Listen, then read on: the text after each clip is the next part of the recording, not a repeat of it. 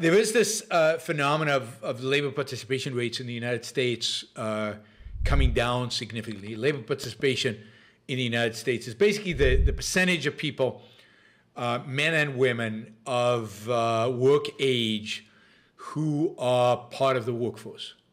And it's an interesting, so unemployment is kind of a weird statistic because unemployment captures, when they say unemployment is 4%, all that's capturing really is the number of people looking for work who are not finding it at any particular given point in time. But there are lots of people not looking for work. So there are lots of people who are just unemployed but not being captured by the unemployment rate. The unemployment rate, again, is only the people looking for work who are not employed. Labor participation rate, on the other hand, just looks generally at the entire population of adults, I think 18 or over or 22 and over. I'm not sure where they start. Wait a minute. I can tell you.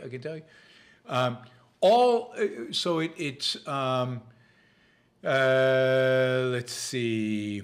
It measures the number of people who are actively job hunting as well as those who are currently employed.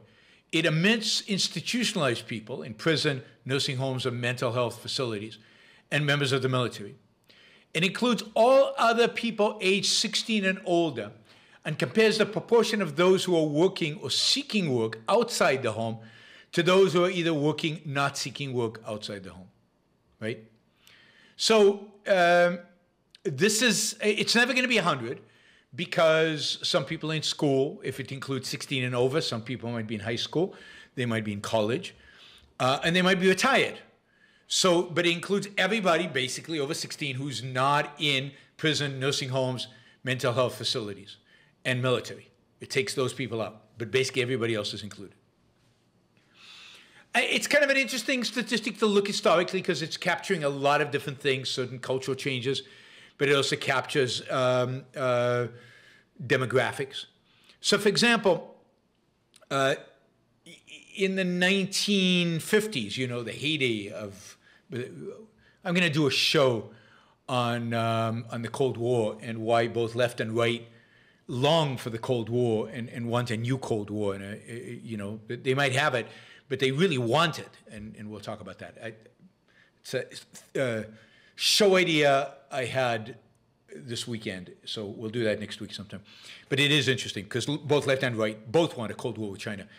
And not for the reasons that I think might be an inevitable Cold War in China, but I think they actually actively want it because they believe it does something good to America, having a Cold War. But anyway, youth participation rates in the 50s and 60s until, I'd say, the mid-60s hovered around 58 to 60%. They kind of went up to 60% during some periods, but they hovered around there.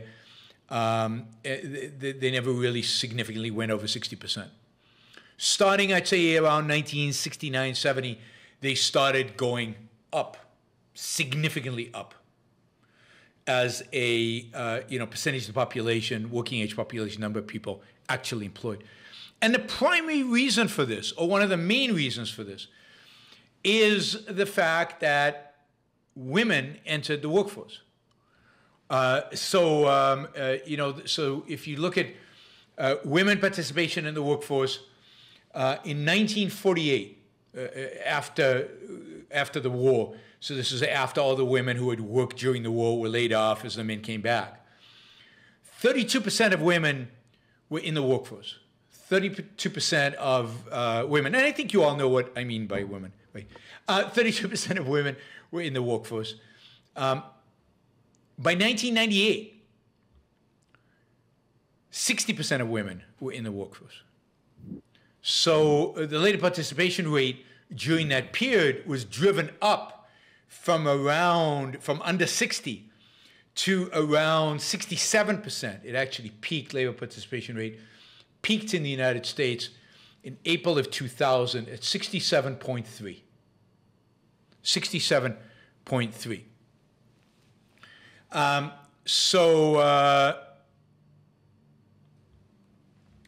A lot of that was driven by women.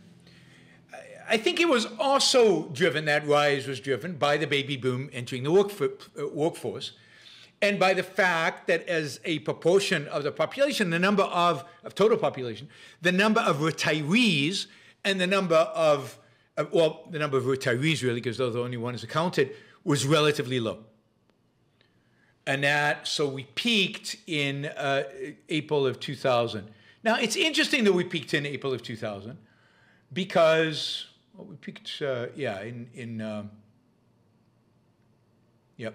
April 2000. Because April 2000 is also the beginning, really March of 2000 is the beginning of the dot-com crash, the NASDAQ declining significantly, the United States economy teetering. We then have 9/11 a little bit after that.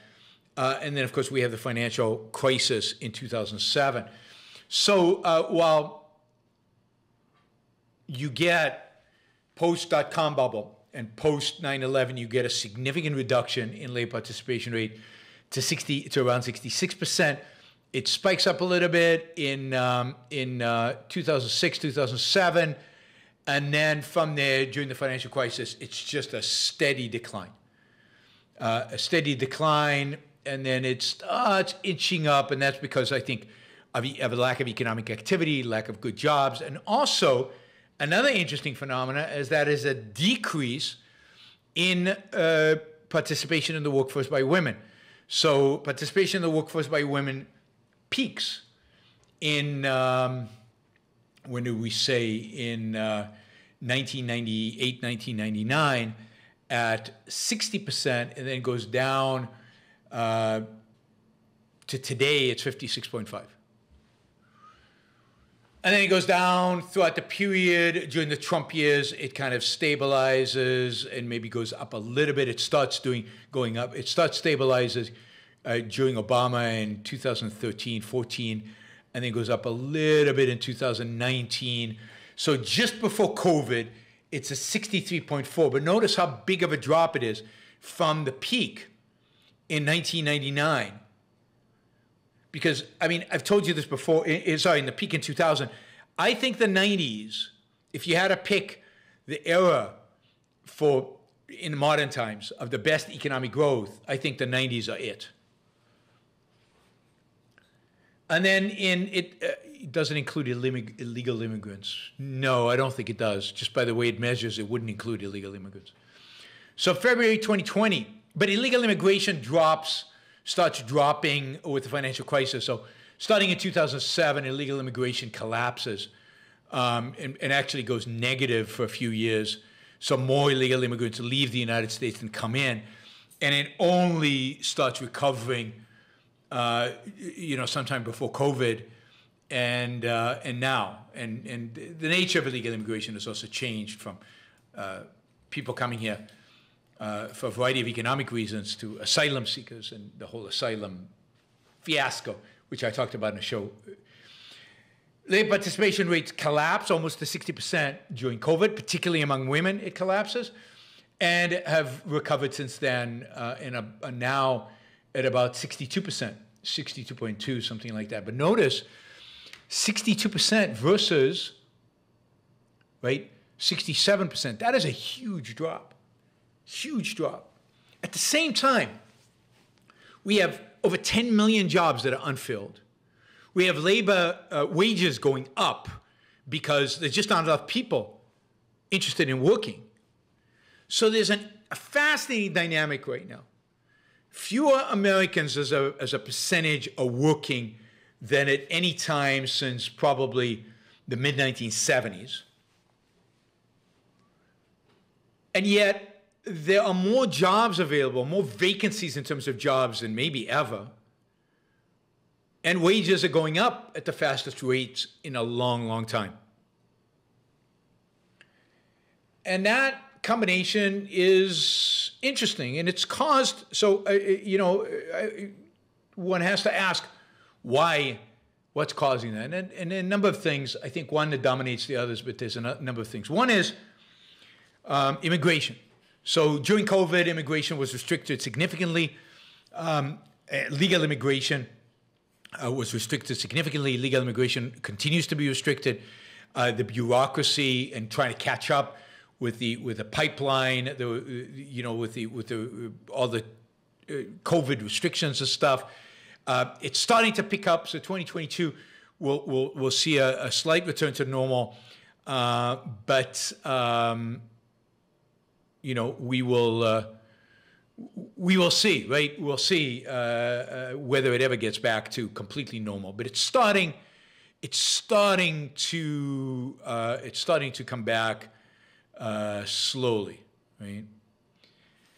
But the real issue is now the baby boomers. Baby boomers were planning on working a lot longer. And it turns out that during COVID, they lost their jobs, or they were sent home, and they liked it.